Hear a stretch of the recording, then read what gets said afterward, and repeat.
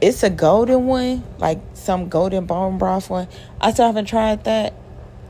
But I think the next time we go, I'm going to go ahead and try that.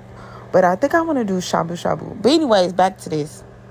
So, you know, you get your meats or whatever. They come and bring you raw meats and stuff. And so you cook your meats in the broths.